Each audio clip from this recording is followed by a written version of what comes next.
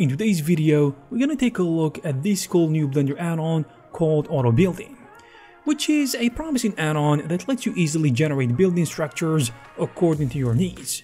We actually have seen add-ons similar to this one, because they rely on geometry nodes, but this one brings some unique features, tools, assets, and so much more.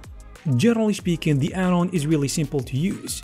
You can simply spawn multiple building elements such as doors, windows, panels, and much more, and then they will be procedurally distributed across a simple mesh that you can create, and the result will be a complex building with a lot of details. As you may already know, it is based on geometry nodes, which means that the generated buildings can be customized as much as you want, and you can control the density, the randomness, automatic boolean, offset, and other stuff. For instance, it has a user-friendly and customizable interface, which makes working with the add-on a lot easier, especially for beginners who don't know how to use geometry nodes.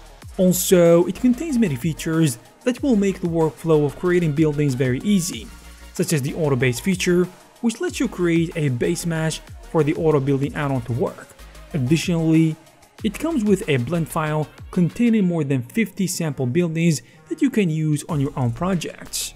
And interestingly enough, you can scatter objects on the roof or on the facade and automatically create support pillars and foundations for the buildings.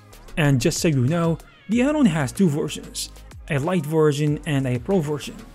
The light version comes with the auto building add-on with all its features, including the auto base geometry node modifier and 7 different building style samples, which are Venice, medieval, geoclassical, Asian block, skyscraper, old Japanese, and old house.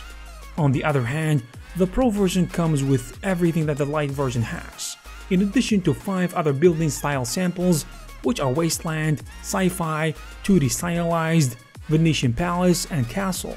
It also comes with multiple building examples for each style, which is very useful. Generally speaking, the auto building add-on is really great, and it will help your workflow become much better and faster, especially since it uses geometry nodes, which is gonna give you a lot of freedom, flexibility, and most importantly, is gonna save you a lot of time. So guys, if you are interested in this add-on or other popular add-ons, you will find the necessary links in the description. If you found this video useful, please give it a thumbs up. You can also check some of our previous videos.